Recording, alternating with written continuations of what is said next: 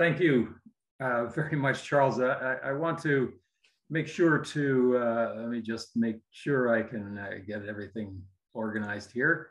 Can you all see me and while I gesticulate and hear me as well? Yes. I want to give great thanks to Kate and Charles for inviting me again to these great symposia. And I'm definitely honored to be amongst all such an august group of forward thinkers and asking the, as Charles put it, the deep fundamental questions that need to be answered to address not only our understanding of nature, but how we are progressing through time as a species, and whether we should be worried about confronting the Dragon King, as Charles mentioned in Jim Jeske's presentation. Charles asked me a couple of weeks ago whether I could discuss some of the propulsion-related and force-related investigations that I've been involved with over many years. And this presentation will be more like a short chat punctuated by a few slides, highlighting some of the many concepts, theories, and devices that I've worked on, with emphasis in this particular presentation on force measurements. I also have described in other areas and other symposia the investigation of energy and power devices, which I will touch on tomorrow, actually, in the SSE meeting that is chaired by Garrett, if that's of interest to folk. And so I'll end with an overview of some of the force measurement pitfalls that I and many others have uncovered over years of investigation. A little bit of background, as other speakers have started off their talks. I'm an EE graduate from the University of Toronto way back in 1974. And I look back on the fields and waves section. I specialized in fields and waves. And I look at the kinds of nuanced thinking that has come across my plate since 1974 till now. And I'd say, man, I would need another 20, 30 years of concentration on just what has happened in that field of electromagnetics, or in particular, propagation electromagnetics. It's unbelievable, really, what has happened. And it's been exemplified to great extent in these talks that Charles has put together here. But back to the 1970s, my father was on a business trip, and in the airport, he picked up an unusual looking book that he wanted something to read on the plane coming back, actually from South America. And it was this book called Worlds in Collision.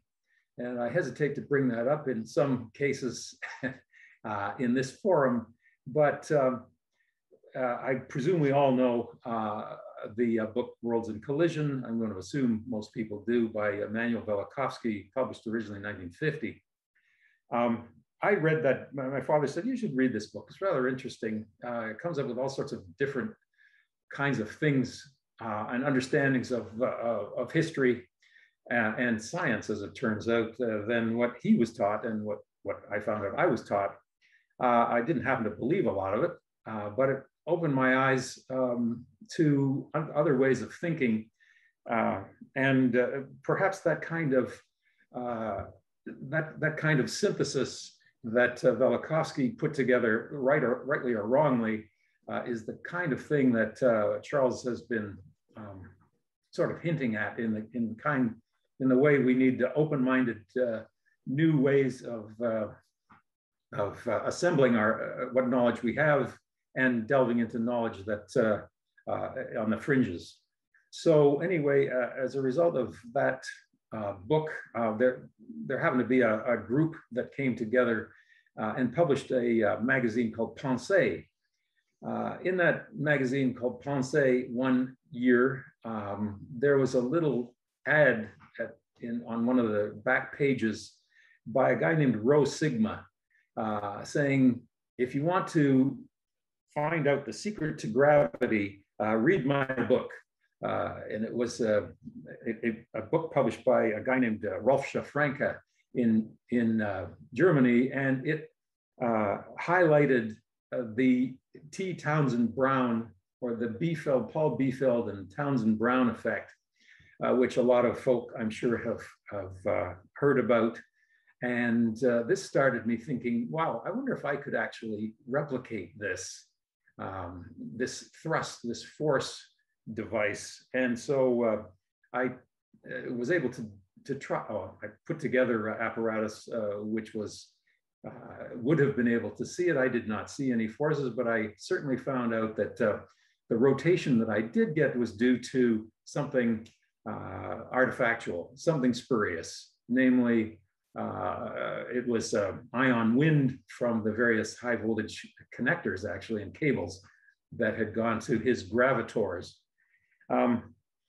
So that actually set me on a path of determining how I could experimentally verify or not these rather unusual, and in this case, the word comes to mind is Samizdat experiments. Those are under the radar, as it were, not squarely in academic world, not squarely in the research, government research world.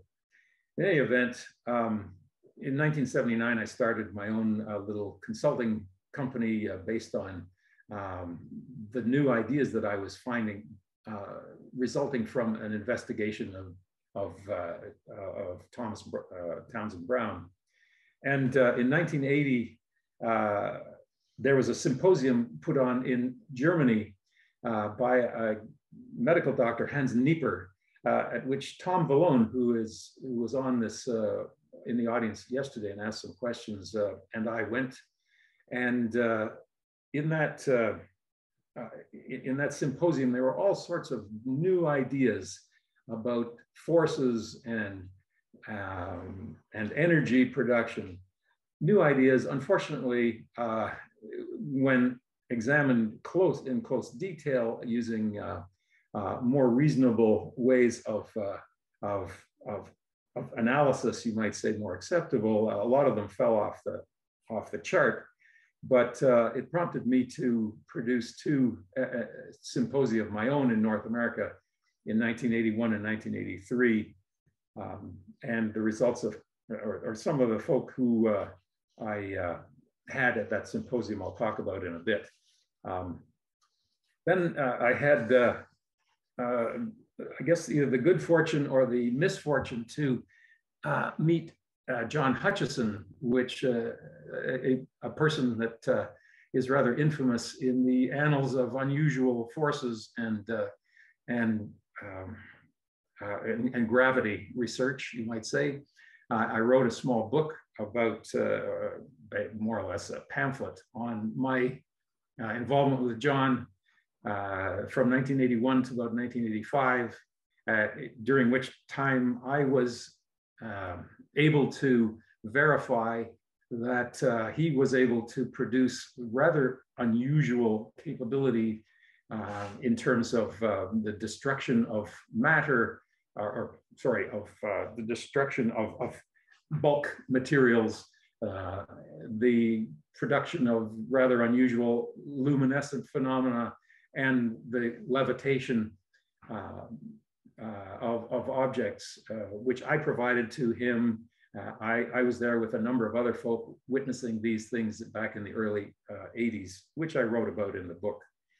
So that gave me another impetus to say, gee, there's more here in nature, you might say, and the relationship between nature and, in John's case, I believe, the possibility of a relationship between physical forces and consciousness, which I can get into in a different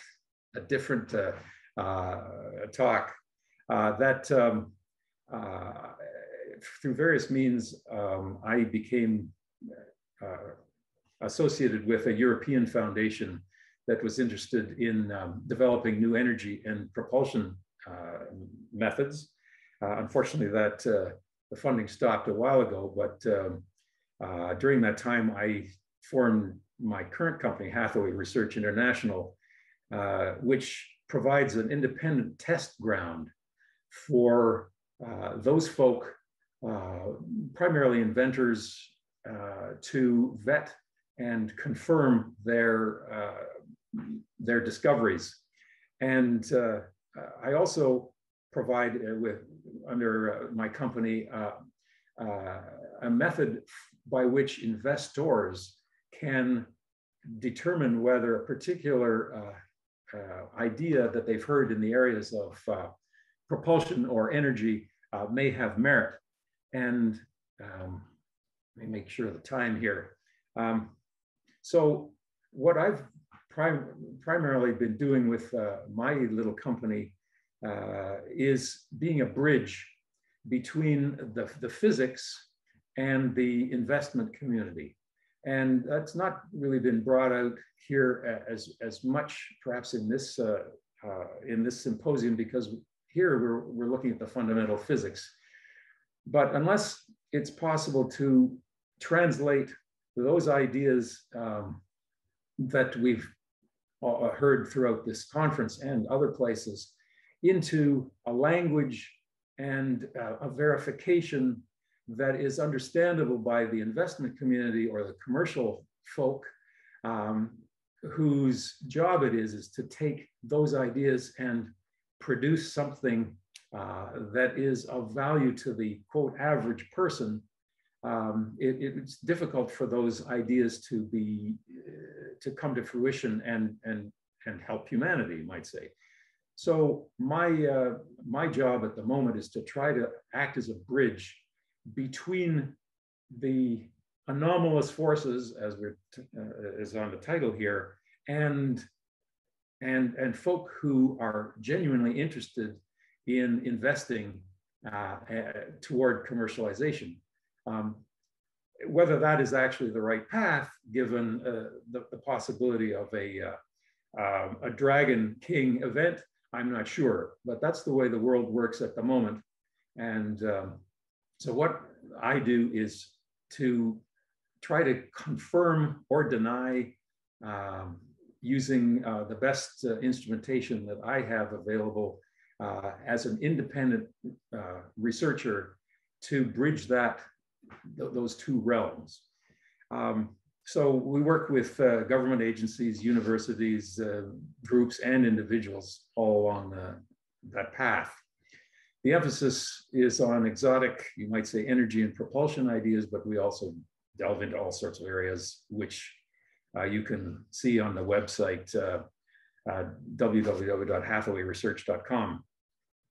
Now, most of the propulsion devices I've examined are based on rather large scale, or I call mesoscale systems, rather than the nano and the atomic scale sort of systems we've been dealing with or listening to in this series of lectures. And you might think that these mesoscale or larger scale devices, propulsion devices, are relatively easy to measure because they're big. I mean, they're things like this. For instance, Jim Woodward's device, which I'll mention very briefly, is like this size. It is something you can actually grab with measuring instruments that give you reasonable results. And you might think that's relatively easy to measure, but in fact, there are all sorts of pitfalls and problems that come about when you take what you think is a simple kind of system and you have to confirm that in fact it is doing what the inventor claims or the inventor hopes has happened. And it actually takes a lot of thought and a lot of effort, as Jim has been going through for decades, to use him as an example. And so what I've done is to try to codify those kinds of pitfalls and nightmares in the art of measurement, as I call them, which I'll talk about toward the end of the discussion. So let me proceed here. I generally have divided the kinds of experimental investigations that we've done into theory-based, or roughly theory-based, and observation-based. And as I will point out a few examples here of what I call theory-based experiments in propulsion. Woodward, Jim Woodward's Mach effect thruster is a device which I'll show a few pictures of later that is based on a schema understanding of Mach's principle and the possibility that by altering the internal energy of a body in a sort of Machian field, one might be able to produce a thrust in a particular direction, depending on how you arrange ancillary matter. In his case, his device that alters that internal energy is a piezoelectric element, and that piezoelectric element can store and release mechanical energy, which works against particular masses. And in the manner that Jim proposes, a thrust is able to be produced, which moves a body in a sort of an inchworm-like manner in a particular direction. And Jim's gone to a great deal of trouble and forethought in trying to determine how this could be tested and how many ways it could be falsified, and has actually now generated several other methods of testing and trying to confirm his early understanding of Mach's principle and the what follows from it.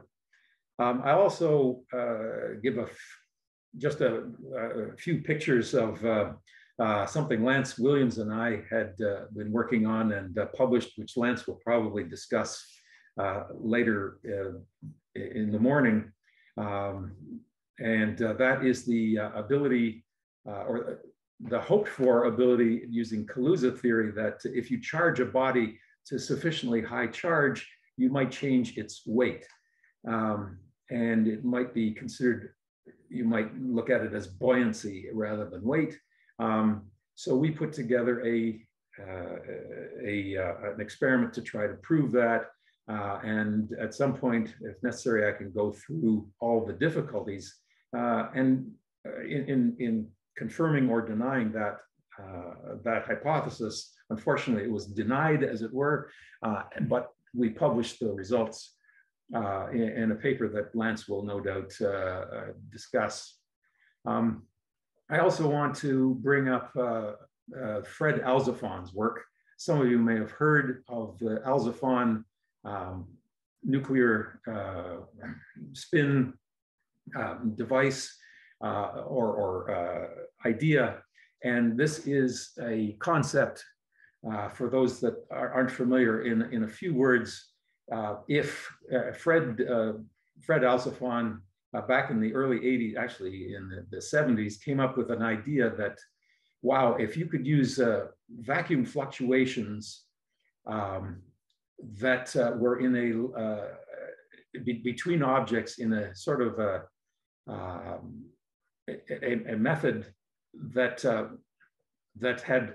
saw fluctuations of the background field. He didn't call it 0-point fluctuations until later, that caused bodies to move together in a Lagrangian sort of way, where there's more, it's almost like a macro scale version of Casimir effect, where you exclude modes between two bodies and they actually move together with a force, as is a crude analogy. But how to do that, how to change the fluctuating field around an object. Fred determined that from his understanding of fluctuations, if you were able to align the nuclear spins, or the spins of the nucleons in a sample, using, in his case, dynamic nuclear orientation, and then allow them to naturally relax, not in a thermal bath. When they relaxed, they would suck up, because they're going to a slightly higher energy state, a more disordered state, they would suck up gravitational energy. And that was his bridge, you might say, between gravity and fluctuations or fluctuating forces. And so he proposed that if you could dynamically polarize the nuclei of 5-half, let's say, high spin number, like aluminum nuclei, and cyclically let them relax, then polarize them, let them relax, then align them, let them relax, etc. At a certain frequency, you could actually accumulate a force that looked like, and was, for his case, all extents and purposes, a gravitational or an anti-gravitational force, which would change the gravitational attraction between one mass, let's say a mass up here, and the Earth.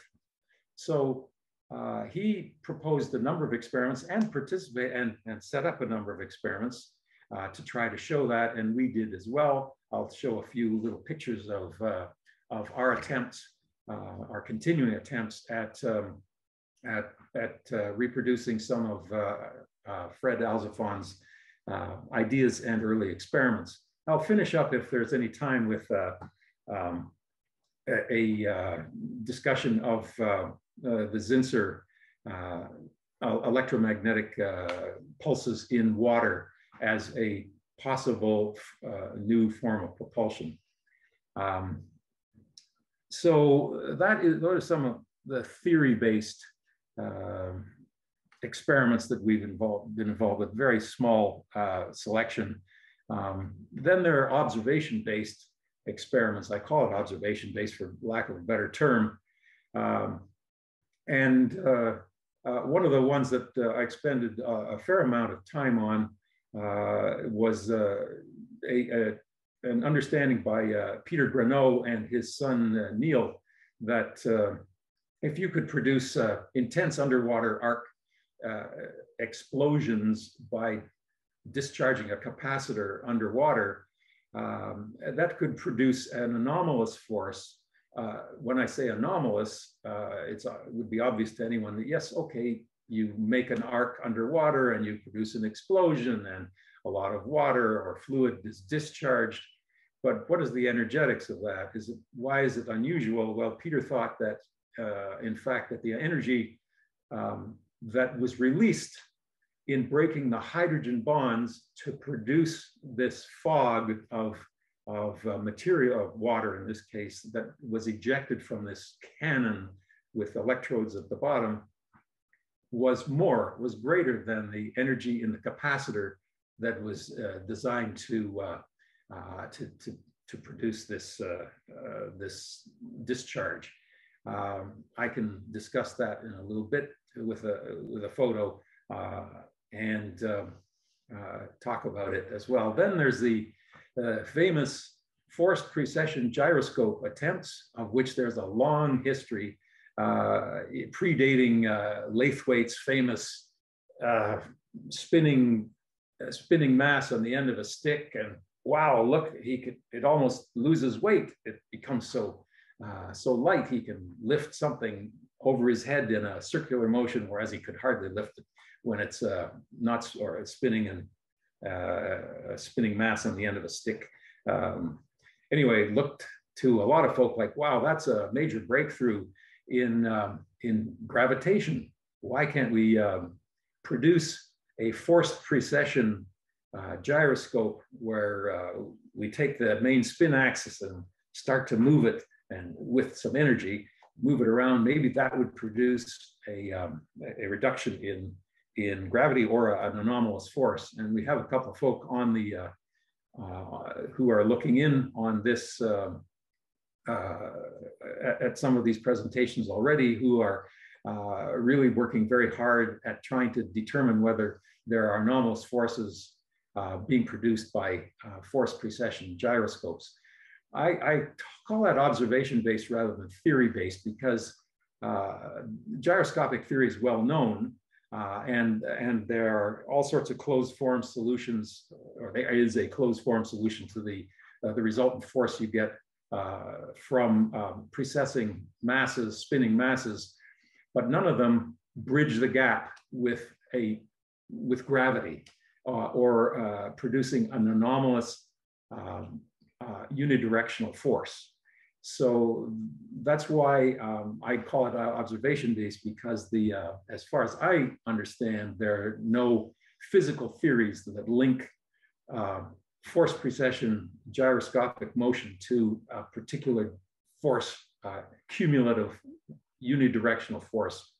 And then there's the famous Podkletnov spinning superconductors, which we did a lot of work on and published a paper in Physica C on our attempted reproduction of what Podkletnov was attempting to do. So here are a few little pictures of my romp through these unusual forces and our attempts to bridge the gap, you might say, between inventors and investors trying to bring some of these ideas to fruition. Here's where things get exciting. You're starting to build up a piece of apparatus. You've got an idea, you throw this together with that in a 19-inch rack or something of that nature. By the way, these photos, a lot of these photos are Polaroids. Remember Polaroids, by the way, before this kind of camera. So they're a little on the dull, on the out of focus side. You'll have to forgive me. But here's daughter number one helping me construct an apparatus for some kind of experiment and getting excited. And as you get excited about something, you feel more energized, and there's more opportunities for figuring out how to actually vet or critique or measure this kind a new idea. And so as you go along, you finally do the experiment, for instance, and then is in most cases, unfortunately, you run out of steam, and you get overexcited, perhaps, and you get tired. So here's what happens after a long day of trying to get an experiment together and finding, damn, I'm stymied because there's this one little prosaic explanation which I forgot about, and it sort of rendered the claims not quite as robust as the inventor had envisioned. I referred to Jim Woodward's work. I want to make sure that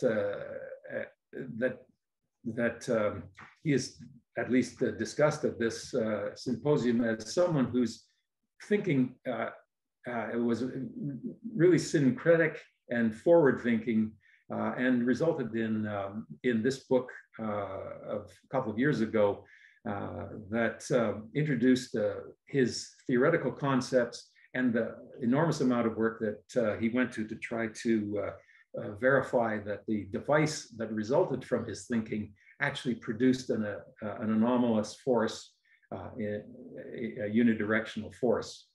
And we were asked to examine it. And there's Jim with his device in an earlier version of his lab, the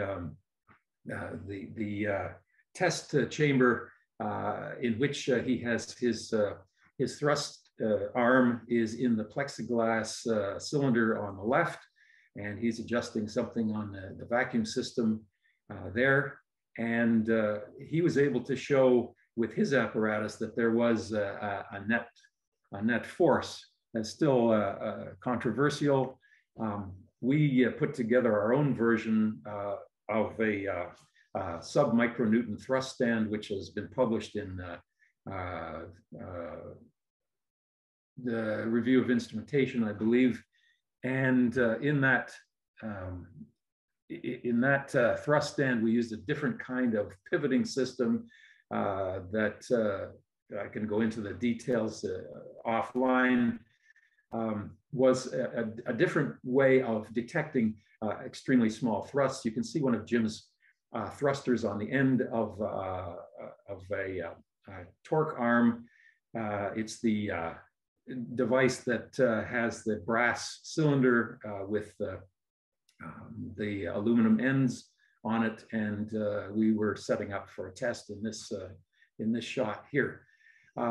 Unfortunately, we did not see the kinds of forces that Jim had claimed that he'd seen in some of his apparatus, but he has now come up with another idea about how to demonstrate the forces using a pendular system, and we may be able to give him some assistance in understanding or pointing out some measurement issues that he may not have thought of in his demonstration of unusual forces from Mach effects.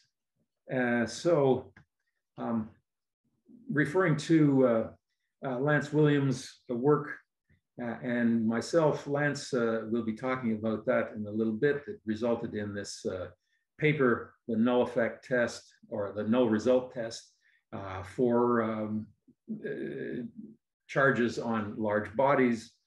And in this case, we go to what I consider the mesoscale, or the larger scale experimentation, which Lance will talk about. I'll just show you a photo of the setup that it took to verify or not verify, as it turns out, Lance's understandings.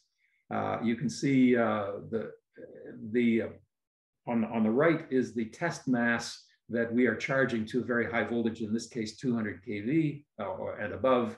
Happens to be an acorn-shaped spun aluminum mass that is suspended from the ceiling by a little white cord you can barely see.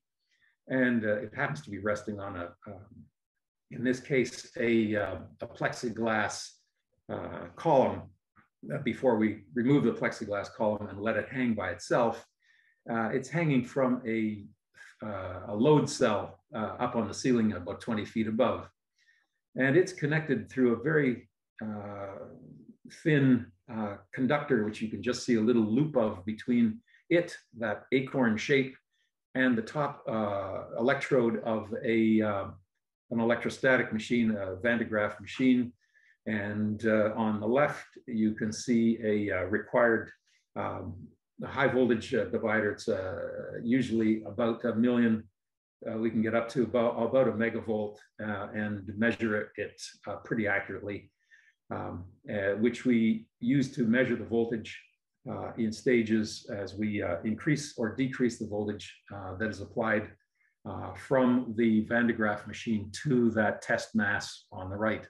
Just a little shot of some of the apparatus that we put together to verify or not the neo-Kaluza understandings of Lance Williams, which you'll hear about. I talked about Fred Alzafon. If you wish to read about a bit more about him, you can. I can send you this important paper, The Origin of the Gravitational Field. You can already see, if you can read it, creation and annihilation of charged particles on a subatomic scale. And they are basically his version of vacuum fluctuations. A force field is generated by creation and annihilation processes shown to be attractive, proportional to the mass of the source and inversely proportional to the square of the separation. This was when he was at Lockheed, and a little later, he produced this now rather famous paper when he moved to Boeing in 1981, and this described how he proposed using what I described earlier, using dynamic nuclear orientation as a method of actually showing that there was some anomalous gravitational activity or influence on the local gravitational field from sucking up gravitational energy or fluctuation energy using dynamic nuclear orientation on polarized nuclei. And we have been doing that experiment for a long time now. It's been on and off. You can see a little bit of it here. It requires a large DC field, which you can see the electromagnet, or one pole of it in the center, in that gray pole piece. It requires liquid helium cooling to get rid of the thermal agitations, so that only this gravitational influence on the matter can result, and high vacuum and pulsed microwave fields, in this case S-band. And what we're trying to do in a cavity is to weigh or look at the change of weight of this little sapphire bead, which is our source of aluminum ions, aluminum atoms. So these are a few little pictures related to that experiment. I think I'm going to skip over Zinsser because I'm getting short on time, and the kinds of things we had to do. There's Peter Greneau and myself setting up for an experiment, which was based on Peter's understanding of, or his thought that, in fact, the hydrogen bonds being broken by this underwater arc produced a fog, and it was the fog of small particles that propelled out of this cannon, which he's looking at right there, and would produce this anomalous thrust. Well, later on, it was hard to believe for me when we did the experiment. And later on, I showed that, in fact, it wasn't fog that was emanating from the electrodes, but it was what normally would be considered a shock wave. It was shock waves a shock wave that moved toward the surface of the water produced Taylor instabilities, and it was the Taylor instabilities that produced the fog that showed a shower of fog, and that unfortunately set the energetics back, and it was no longer an over unity device, you might say. And I had to publish a retraction from some of the publications that I had done jointly with Peter and his son Neil. So unfortunately that didn't work once we understood the actual nature of what was going on in the plasma. Here is an example of, on the left, a 7-inch, several 100-pound force precession gyro on the left, sitting on force on load cells and generating virtually, the only thing it generated was a lot of noise, and no anomalous thrust that we could see. However, I was charged with making sure that that was the case. We made our own system on the right, about a quarter scale model, and went through a number of tests showing, at least in the case that we had, that there were no anomalous thrusts, unidirectional or otherwise, in a force precession gyro arrangement. Other folk might be able to show show something different. We'll see. Here are some Polaroids again, unfortunately, of our Podkletnov project, which resulted in that Physica C paper. You can see Eugene Podkletnov in the top right photograph. He's bending over with the white shirt, taking a look at our liquid nitrogen attempt. And there's Dan Alzafon, Fred's son, actually looking through the analytical balance. And let me see here. We can also see the liquid helium insert in the bottom right that we used to spin the superconductors of 6 inches that we made in the lab under Podkletnov's tutelage, actually. And he claimed that all of our setup, including the superconducting disk, should produce the force that he claimed to have seen, namely reduction of weight above the spinning superconductor. Now, a lot of other folk, including NASA, tried to do the same. As far as I know, never got to actually spin a superconductor, a levitated superconductor in a liquid helium bath. We managed to do it. We did not see any forces or any gravitational reduction and published that result. And just as a final interest, Podkletnov also suggested that he had seen set up a system, a high voltage system that could produce a force beam, a beam of forces, whatever that means, from a superconducting disk that is placed between 2 electrodes at high voltage. Here we are with 600 kV of Van de Graaffs either side of a test device. This is the only one actually I've ever seen that anyone's produced. There's a close-up of the superconductor with its liquid nitrogen bath behind it.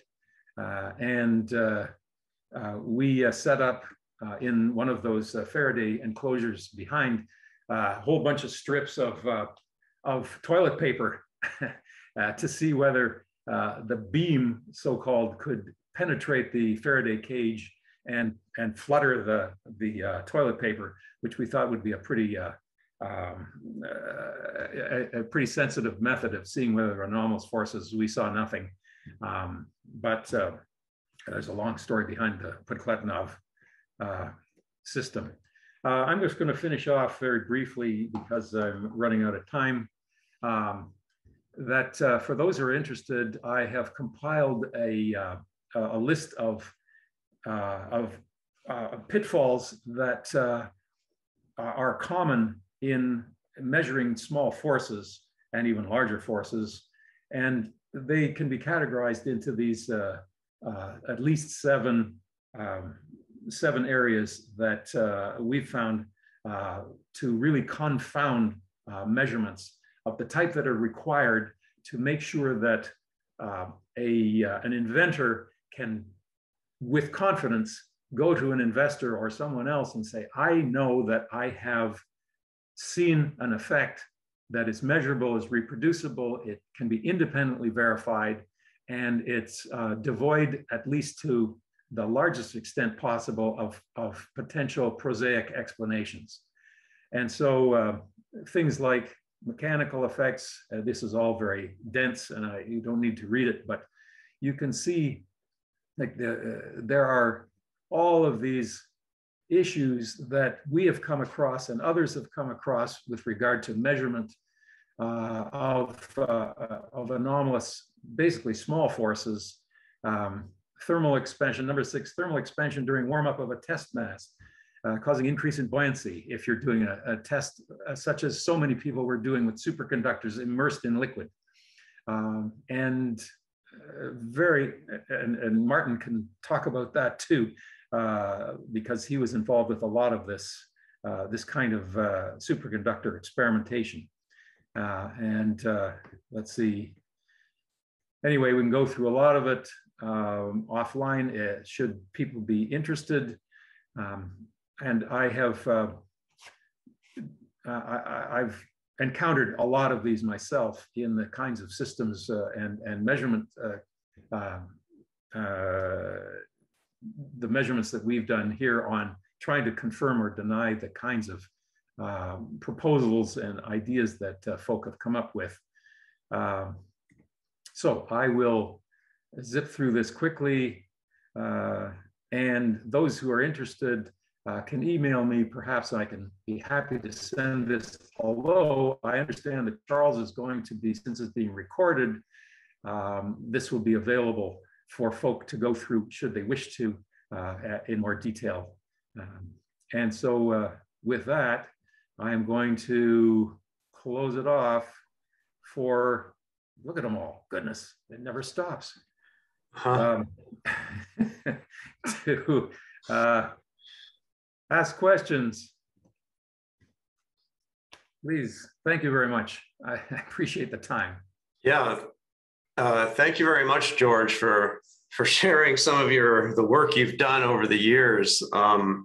So many, it's so nice to see the testing of all these things that people have claimed and have seen, and it's just so. I'm holding up your book here. Okay. I don't know if everyone can see, right? Mind Bending, about Hutchinson.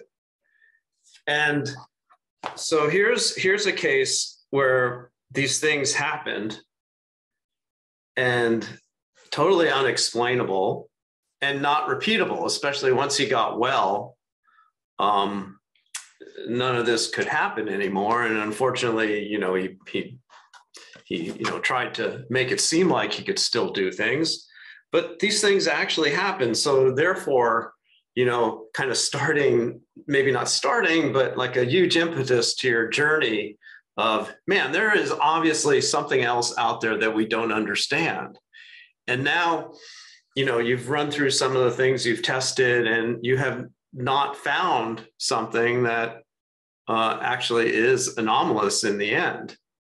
And could it be that it's not repeatable, and that, for example, it requires the intent of the person doing the work associated with it, and they do see effects, and then other people try it, and that you don't see effects anymore. It's kind of an out there thought, and I'm sorry for everyone for bringing that up, but I've wondered about that myself, and with things that I've seen. Well, it would take a couple of days actually to answer that question in any sort of detail, because it involves an acceptance to first order of the very possibility that there could be a human interaction in something that is so gross, a gross activity like flinging a 50-pound cannonball up or levitating it in front of you, which I've seen. I saw with my own eyes these kinds of effects, and I also saw the effect, you might say, that the effect had on John. Not only the effect that John had on it, but there was a reciprocation. And depending on one's mindset, on John's mindset, it could either happen quickly, like within a couple of minutes of him turning on his apparatus and thinking about it, or it would take 6 hours. So in that sense, it's temporally unpredictable. It was also physically unpredictable too, because sometimes the apparatus would not work the way he wanted. You could see obvious things breaking down. There would be little fires going on in parts of the transformer that confounded any kind of what we'd call reasonable measurements. The only thing that we had to go on was give him a bar of aluminum. He puts it in the field. I watch it. It breaks apart. I take these two things and look at them, and it's all weirdly broken apart and stuff like that. And that's my measurement. I can look at it with an SEM. I can do an analysis of the fact that there were all sorts of grain boundary dislocations and things like that. But I have no idea of any reasonable physical connection between the apparatus and John and the thing that is being broken or lifting up. And in this case, he's not the only one that has demonstrated these kinds of things that I'm aware, that I have been aware of. I'm not going to go into that, but he's the most spectacular version of that. As I say, this is talking about John takes up a lot of time, and right. I don't have that kind of time. Yeah. Or you don't have that kind of time. Well, let me ask one more question, and that is, through all the different things that you've seen and tested, what do you feel? What does your gut tell you is the most promising, and where people should be looking? Well, in terms of forces, I think several of the Casimir-based ideas that we've seen already today, in this conference, seem to be of great promise. I would also like to think that I would like to hope that that Alzafon, who has not been examined in the depth that I believe he should have been, might hold promise as well, because we've seen in our earlier experiments with dynamic nuclear orientation, we've actually seen some unusual effects, some unusual physical movements of a test mass under the influence of dynamic nuclear orientation that can't be explained by Einstein de Haas or other kinds of approaches, you might say, that might have been involved in looking at these weird things that we've seen. I can't ascribe them exactly to a gravitational or a mass law, continual mass loss, because there was too much noise in the system. But it's the kind of experiment that the Alzafon experiment is the kind of experiment that goes from the large scale down to the small scale, whereas the kinds of experiments and physics ideas that have been discussed in this symposium start in the small and then hope to grow into the large scale that can be useful. So I like to look at both approaches. That's a long-winded answer to your. Yeah, thank you. Yes. So we have some questions here. So Dr. Solomon. Yes, I want to make just a couple of quick comments. Over the last couple of decades, I've spent a lot of time with some of the more of the fringe type physicists, and there's a lot of things going on. Number one, they tend to be incredibly eccentric people. Much more so, I mean, everyone that's at this particular conference is very straight. They're like I would call perimeter to the much more conservative establishment. But when you get into frontier, when you get into fringe, you get into all sorts of people, and their stuff not only is not that reproducible, but they themselves are difficult to deal with. Even if they're physicists and know a lot of math and know a lot of physics, they're very paranoid. There's a lot of areas that they don't know. They're very adamant about what they do know. They're very mysterious many times, letting their information out in little dribs and drabs. And I made a pledge that the next time I'd ever deal with such a person, I would have a team of psychiatrists, psychologists, social workers, an interface that could handle this person at that personality level. My cousin Judith Scutch, who founded a parapsychology foundation, that's how I first met Uri Geller and watched him bend spoons. And she helped fund the original Hal Puthoff work that then through the Noetic Institute that she founded with the astronaut. And she basically, the work done with Uri Geller, the only thing you can now say, the guy's worth hundreds of millions of dollars, having found minerals and oil for people. So basically, you then have Hal, who I've spent many hours with, discussing Ingo Swann and the experiments that went on in his laboratory. And you say, well, my God, this happened. Why didn't you do this? Why didn't you do that? Why? And they just didn't.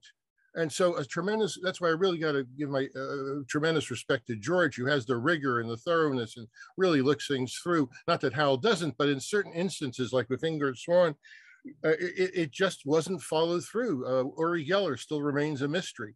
So all I'm trying to simply say is that back in Newton's day, when he got on to the Royal Society, they said, look, Newton, we know you were a metaphysician.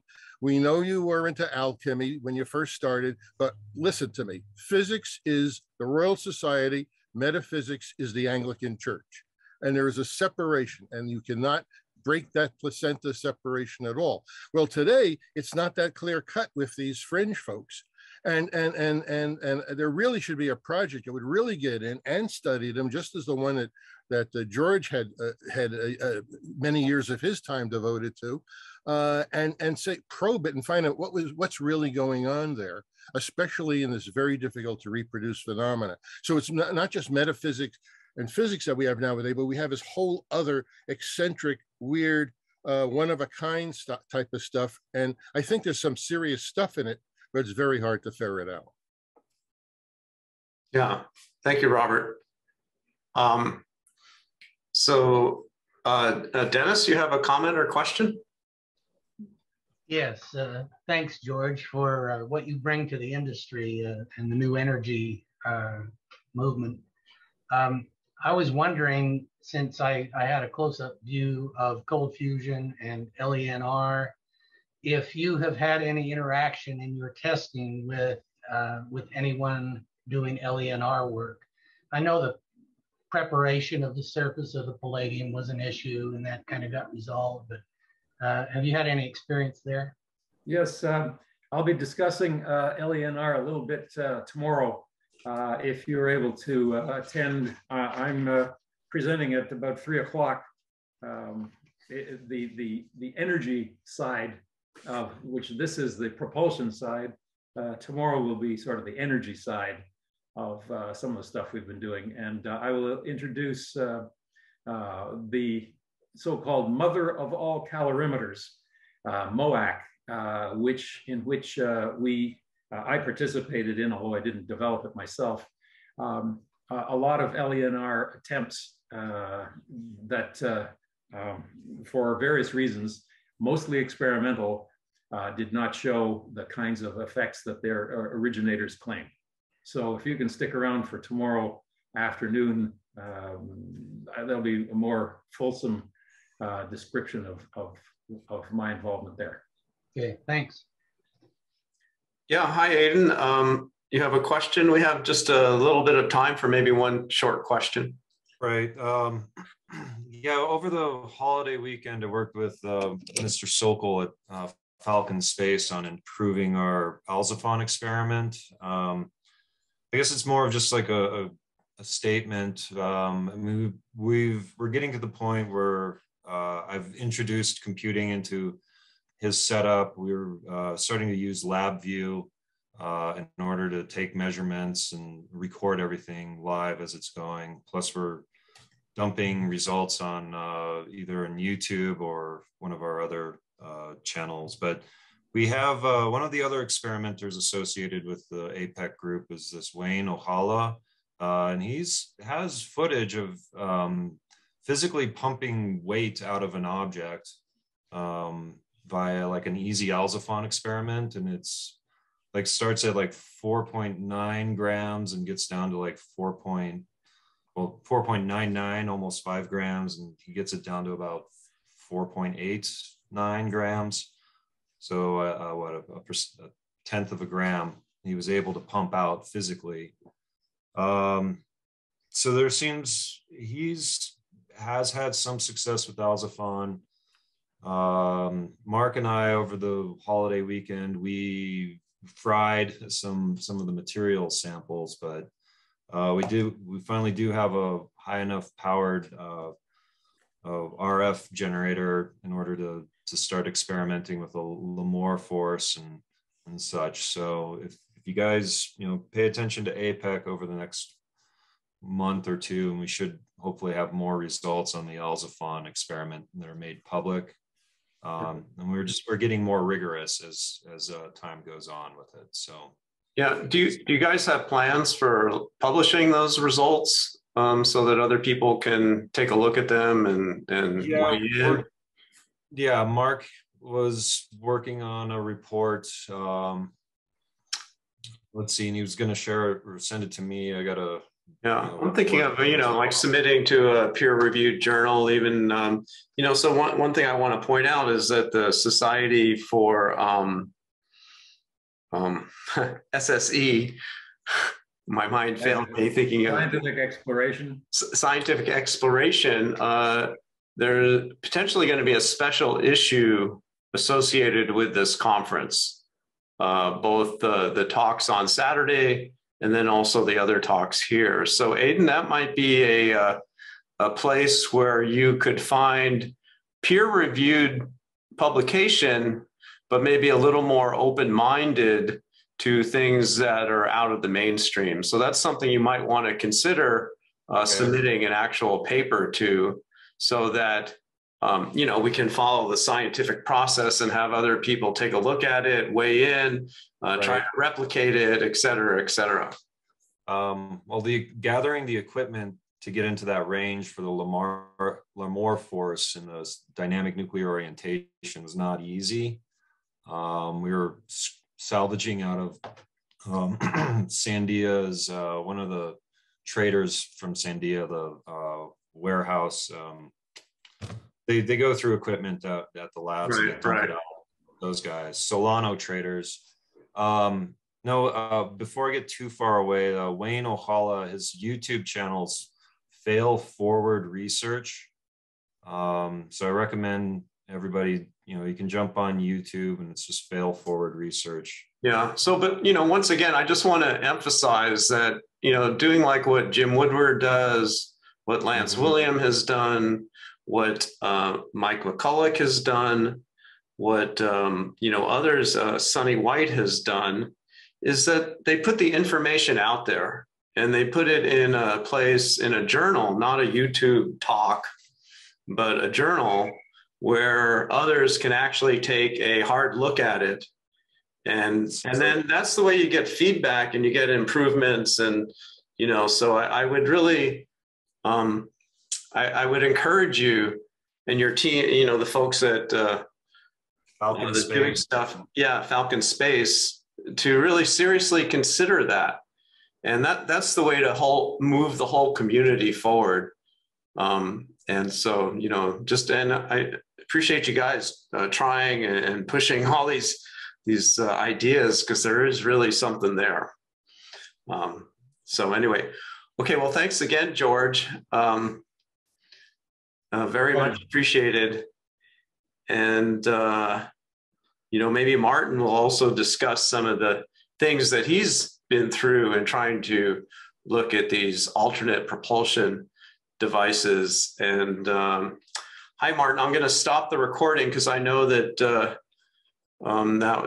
that you, due to your constraints at your university, it's not possible to record the session. So let me stop the recording now.